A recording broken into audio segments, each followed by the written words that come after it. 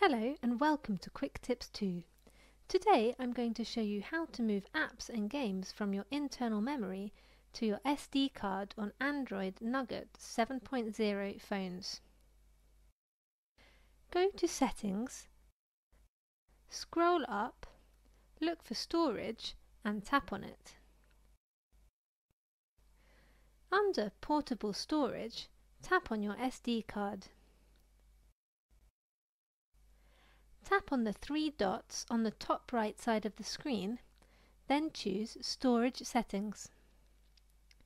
Now tap on Format as Internal. Please note that formatting erases all data currently stored on your SD card, such as photos and videos. To avoid losing data, consider backing it up. Now tap Erase and Format, and formatting will take a few seconds. Please note, some phones do not have the option of Format as Internal. This is mainly because the manufacturer of your phone disabled this option as it is not supported on your device. If this is the case, there is nothing you can do about it.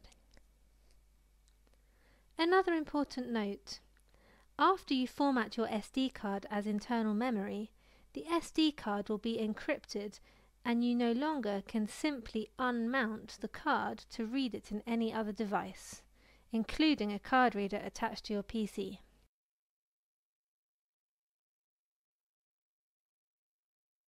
I am using a slow SD card and I will most probably receive a notification that my SD card is slow.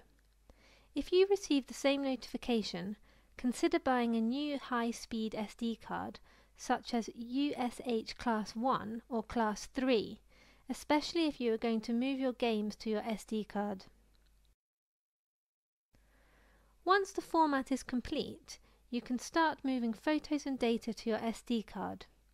For now, choose Move Later, tap Next, then Done. To move apps to your SD card, tap on Internal Shared Storage, then tap on Apps. Choose the app you want to transfer, let's say VLC. Now, under Storage Used, tap on Change. Now select your SD card, then tap Move. It will take a few seconds for the app to get transferred.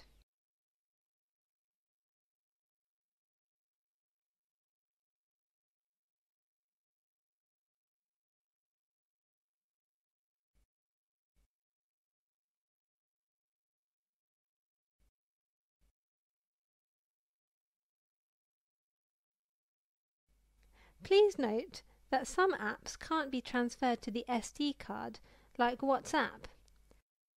As you can see, the storage option does not exist. A simple way to move apps to your SD card. With Quick Tips 2, knowledge has no limits.